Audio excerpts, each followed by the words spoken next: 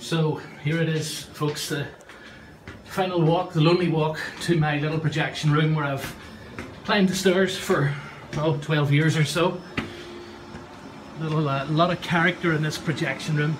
I'm going to switch the light on because I do have massive respect for some of my colleagues that I've worked with here over the last 12 years, particularly in the early days of IVEAGH movie studios when myself and Liam McDermott, Clayton Stewart, Rory, Dave, a few others were the projectionists here. This is the original old projection room. Probably going to be better if I can put some of the lights on. But you will notice that the cinema has been updated. We do have the latest barcode projectors, although not the latest light bulbs. I will be able to switch the lights on here if you just bear with me a second. The final tour, it's my last shift in the cinema that I've worked for the last 12 years or so.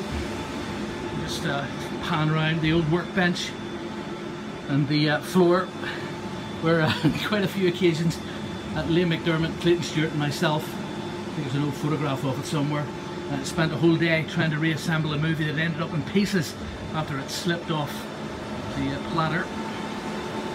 This is screen number 1, as I say, new barcode projector. I'm looking down into the screen, Captain America on there at the moment.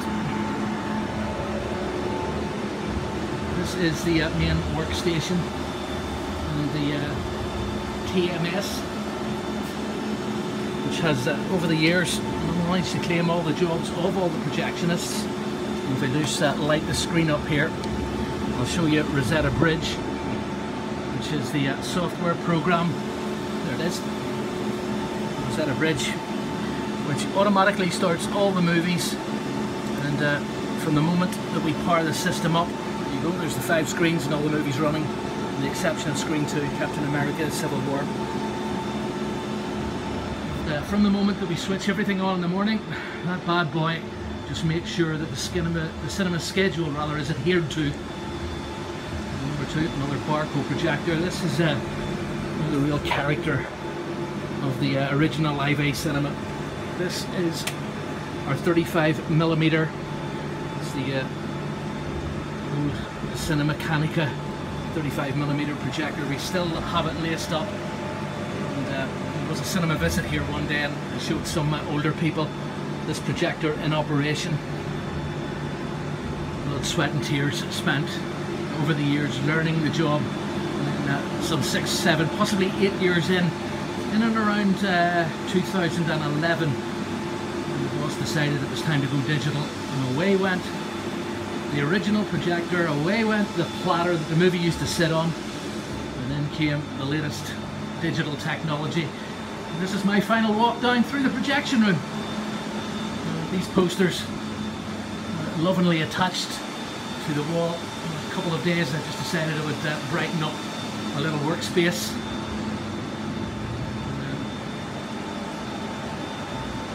This is something that I'm going to miss. But quite a few other chapters in my life. A chapter that comes to a close, and indeed as one door closes, perhaps a better one opens. So that's the thought behind it. Screen number 4, my bye to you. Number 3, bye bye to you, and all the glitches that came along with you. All the redundant 35mm Cinemacanica projector, absolutely worthless at the moment. The old wooden bobbit, my old friend, I used to use this for building trailers and building commercial sets and editing them together on the little editing block. I don't mind to take that home with me actually. And that's it. With the exception of the posters that the guy that used to own the cinema was having archived and then forgot to take with him. Thanks for the last 12 years, 4 months. You've given me a good life. I'd like to think that I've given you a good life too. Adios.